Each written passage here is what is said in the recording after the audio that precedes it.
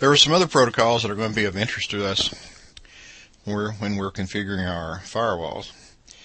Among these are the Internet Protocol, the User Datagram Protocol, the Internet Control Message Protocol. This was part of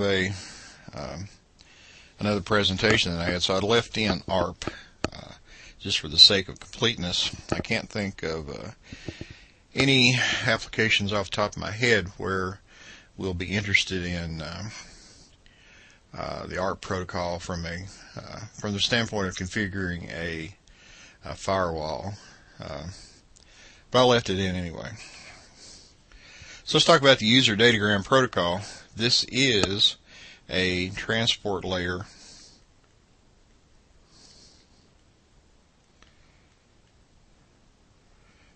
protocol. Like TCP is also at the transport layer. UDP, however, is much simpler than TCP. UDP does not set up communication sessions. It does not guarantee delivery of the data. It does use ports like TCP does, and again, they range from 0 to 65,535. That's the largest number that can be expressed in 16 bits. UDP uses primarily broadcasts. Unless you think UDP is not a very important protocol, DNS mainly uses UDP packets to perform its name resolution functions, and that's certainly important. Here's the UDP header. Again, we're showing you 4 bytes wide, and we stack these up. In the real world, this is a stream of ones and zeros, so keep that in mind. The thing we're interested in here from the standpoint of firewalls is source port and destination port. After these two fields and the length and checksum, everything in here is data, data bytes. So if you compare this to a TCP header, it is much more simple, or simpler. The Internet Protocol, this is we're going down the stack here. If you remember the previous video on the layers, the layer underneath the transport layers, the network layer,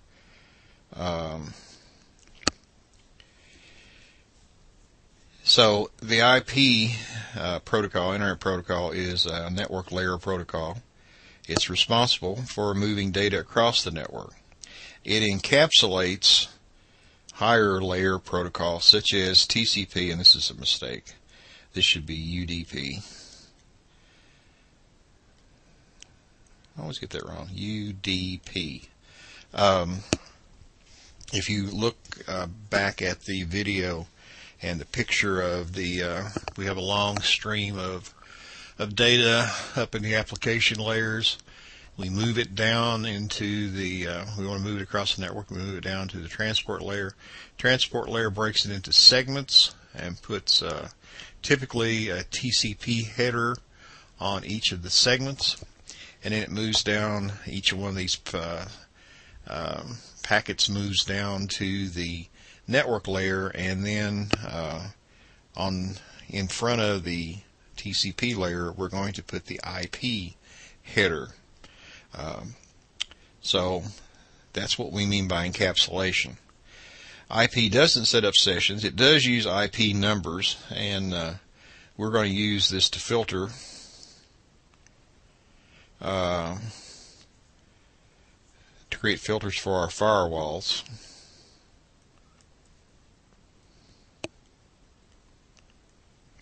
And I'll show you this a little bit later here. The current version of IP that we're using is version 4. Version 5 is experimental. version 6 is going to be the next thing we use whenever we're ready to convert the internet over to this. Again, here's your IP header. I cut this out of the RFC. If you're interested in the RFC, you can basically do a search on the IP RFC, and you'll find this, no problem. I can't remember what the number of it is. Again, we're displaying this 4 bytes wide, and we've just stacked it up here so we can get it all on one page. In the real world, the IP header is a string of ones and zeros. So the top line here is bits 0 through 31.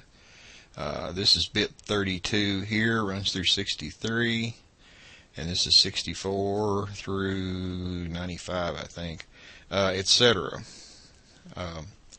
So just keep in mind that this is not, it doesn't come across the wire like this. It's a string of ones and zeros. There's several interesting things here from a security standpoint. The big thing we're going to be interested in from firewalls is source address, destination address. These are IP addresses. And hopefully you've had enough basic networking courses where you understand what's going on with this. Other things of interest here would be the protocol. Now what this really is the embedded protocol. This tells the receiving stack what's inside. So basically from here on down, this is all this is the header of the embedded protocol.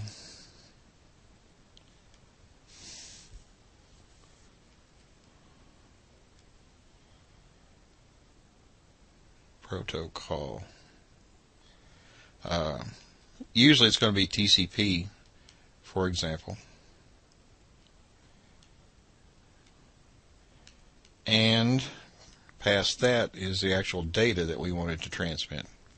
So these embedded protocols, we have a byte here that we can tell the TCP IP stack on the receiving computer what to expect. If memory serves me well, if there's an 01 here, it's going to be ICMP. If it's 06, I think it's TCP. If it's a 11, I think it's UDP. I haven't trouble with my pen. I think.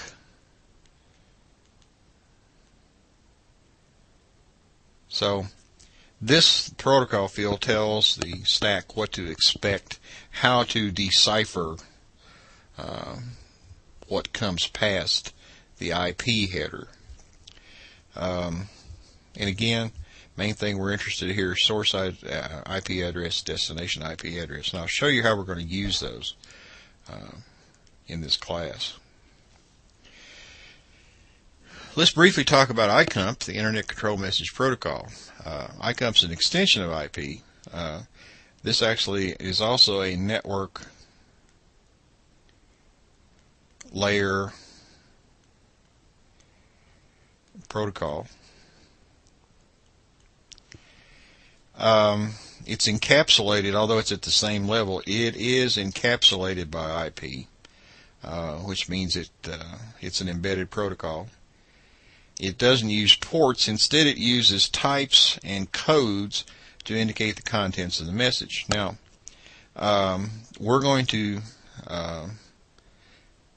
use the types and codes, or extension of this concept, to filter some of this out. Actually, we're going to filter most of it out. The main function for ICMP is for error control and informational messages. Now, if you've ever done a ping, you've used ICMP. If you've ever done a trace route on a Windows box, you've used ICMP, actually on a Unix box too, you're using ICMP. The problem is, anytime you are allowing information out of your network, it's something that an attacker can use against you. So we're actually going to filter most, if not all, ICMP packets from leaving our network. It's just a good thing to do, because the bad guys will use it against you if you allow these types of packets out. And we'll talk more about this later. These videos are just kind of an overview. Here's a ping capture in Ethereal. Notice the highlighted packet is a ping request. That's actually a type 8 code 0. You can actually Google up ICMP types or ICMP codes or types and codes, or whatever you want to put it, and you can find a list of these online, no problem. There are several types. And again, we'll look at these in more detail later. ARP, just briefly. Ultimately, when we're addressing a packet, we've got to have the hardware, or the MAC address, that stands for Media Access Control, to actually properly address the frame header. ARP is the mechanism that gives us the MAC address corresponding to a given IP address. It does this by broadcasting. It does not use IP, so therefore it's not routable. It's only going to occur on the local network. The way the protocol is set up, it'll store these IP number to MAC address mappings in a local cache for a certain length of time. I think Microsoft is set up to keep a mapping for 2 minutes, unless you some application running on your computer reuses the mapping sometime in that 2 minutes, and then, if that's true, your operating system, or like XP for example, will keep the mapping in up to 10 minutes before it flushes it out. Again, I can't recall anything any direct implication this has for firewalls, but for the sake of completeness, I'm going to leave it in. Here's a ARP request. Notice there's no IP here. Notice also it's a broadcast. The request is a broadcast. The reply, and this packet here is the reply, is it's a directed packet. It's not a broadcast. Now, there are some security implications through the ARP protocol. Pretty serious security implications. I just can't think of any, and that's not to say there aren't any implications for firewalls and perimeter defense. So there are some implications with the ARP protocol for intrusion detection systems. So maybe it is good I left this in, and I'll explain that to you when we a little bit later on.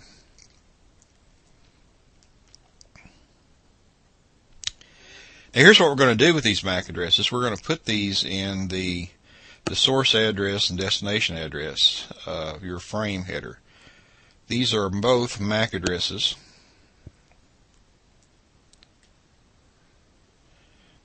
And I don't really need an ES on this. Both of these are MAC address. Is a MAC address.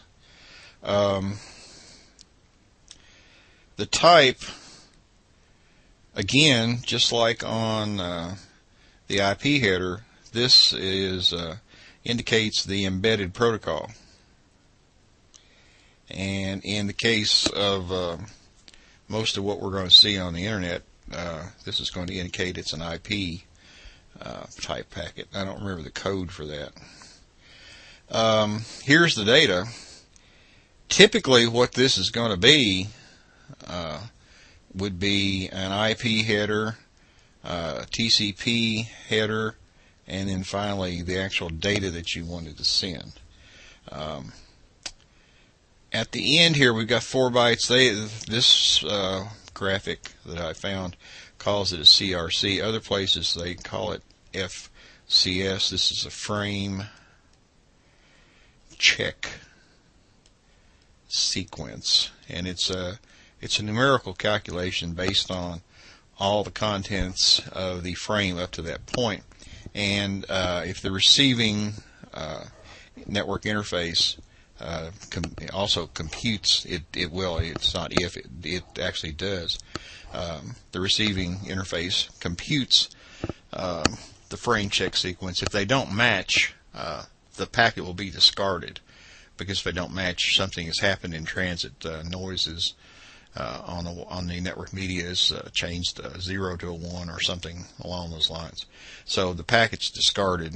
And in the case of TCP, the whole sequence number acknowledgement system will cause this packet to be resent. So there's a check to make sure nothing's happened in transit. So that's your Ethernet frame header. So we've gone down all the way through. Well, we've gone through the networking type layers: transport layer, networking layer, data link layer. This is what we're looking at now. This is the data link layer.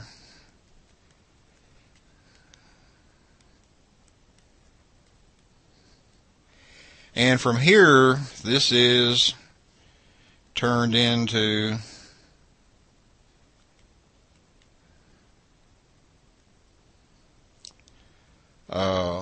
ones, and I don't know why I have an awful time with my pen, and zeros, and put on the network media. It's sent out.